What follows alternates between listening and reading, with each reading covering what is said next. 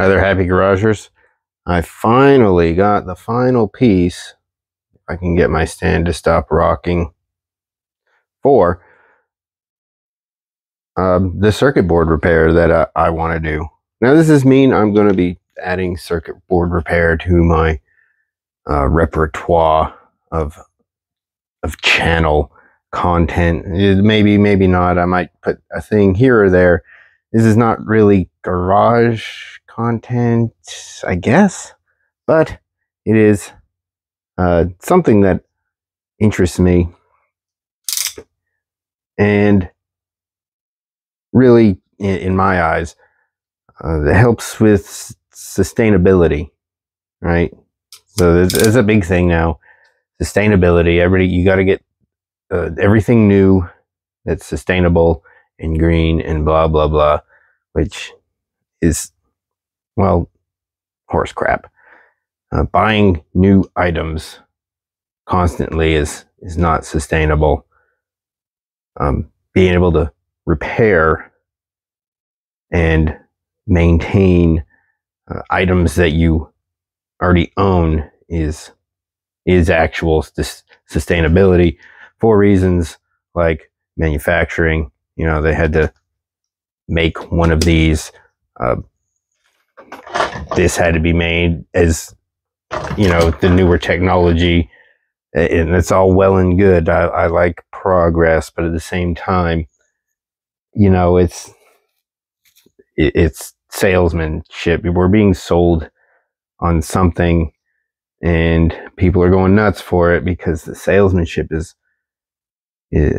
quite good. They're quite the bullshit artists. So anyway, I'm going to unbox this. I took it out of the original packaging in the site I bought it from. Yeah, they were nice enough to add the advertising right there on the side of the box for me. Circuit Specialists. It wasn't a terrible site. They do need to update it. I don't think they have free shipping over $99, but I think free shipping is going the way of, I don't know, the Dodo. What else went away? A lot of things. Essentially, these guys driving the trucks and vans and stuff, they want to get paid. Let's just see what's in the box. Got our operation guidance. Whole lot of product information, features, how to read all this stuff. So that's good. You're gonna need that. Gotta have Manuel. Manuel knows exactly what to do. And I wonder why they put a sticker there.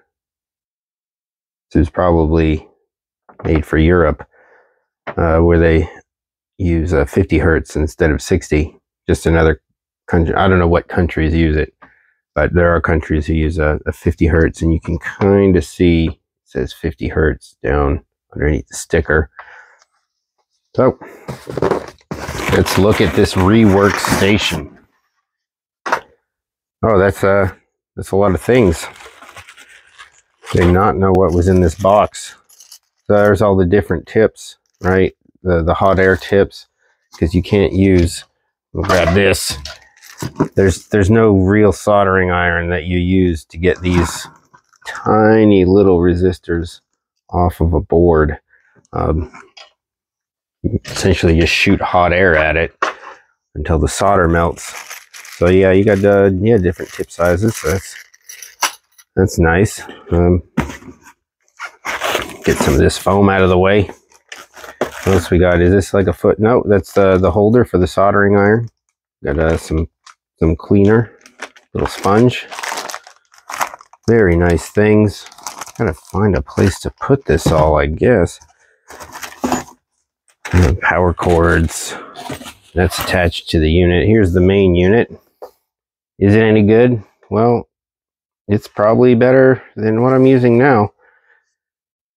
And goodness, things. Get this box out of the way, maybe. Hopefully that's not broken now.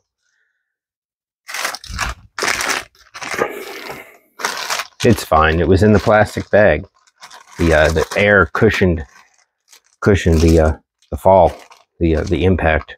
So a little soldering iron. And that's another cable. It's kind of stuck. What is this? It's like a big air jet. I don't know what you use that for. You're gonna learn. You're gonna have to read the manual.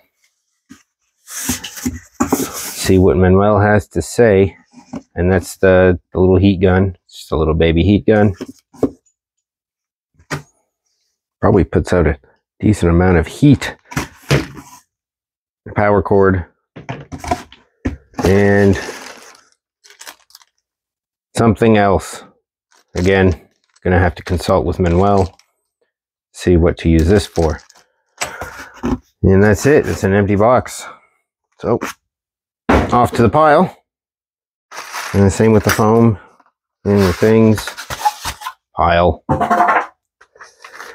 And next, last piece, last but not least. They didn't. Maybe I might have forgotten to order some of the fluxes and stuff. I thought I did. Get this stuff out of the way. And we got a big mat again. They reminding me when I'm working where I get some of the tools from. All the nice advertising there. This is like from the back it looks like one of the static free bags, so it could be a great big static free bag. I might have to keep it, make sure my silicone mat stays static free. So that's what I got. Things for circuit board rework. And again, it's just something I find interesting. And feel like I will use a couple times. Like I said, I do want to fix the little jump charger if I can. If I can't fix it, I will definitely be learning a lot of things. And my little, there we go, the little, I don't know what that does. There's no Manuel. No Manuel to consult for the rubber mat.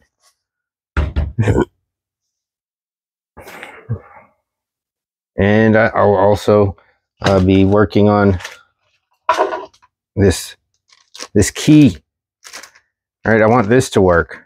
Now I could send it back to the place I got it. It's probably under warranty.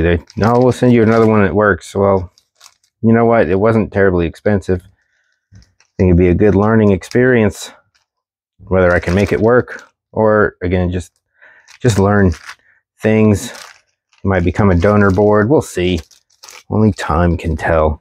But again, it's all in sustainability. How sustainable is it for me to just keep sending these back when they shit the bed? Things like Chrysler and their TIPMs, TIPM. These things are constantly going bad, and a lot of the symptoms are related to, I don't have anything on that board, maybe on this one, no. Either way, so on these boards, you know, a TIPM will have a board looks similar to this without those guys, and there'll be relays. There's a couple of relays on the other side of this, and the symptoms that they give are very consistent with either those relays going bad or part of the control circuit going bad, which is not a terrible repair. You know, if you have the right tools, pretty simple to extract the bad component, install a known good, and have a piece ready to go on the way. What else you need? Perhaps that I didn't buy. I have one. I inherited it. I think it came from an esthetician. Let's see if I can bring it over to the camera. instead of moving the camera because I have this fancy microphone.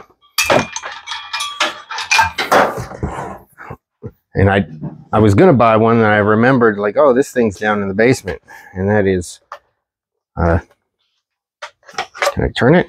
There we go. This, you need a magnifying, what's it? And I think this will do the trick. It's got a little light. Just find a way to mount it. It's got a little stud on the bottom, so I'll mount that somewhere. Make a bracket. So exciting times for Happy Garage. Anyway, that's about all the time I'm going to spend here, and hope you enjoyed the tool opening, the box opening. Happy garaging, everyone.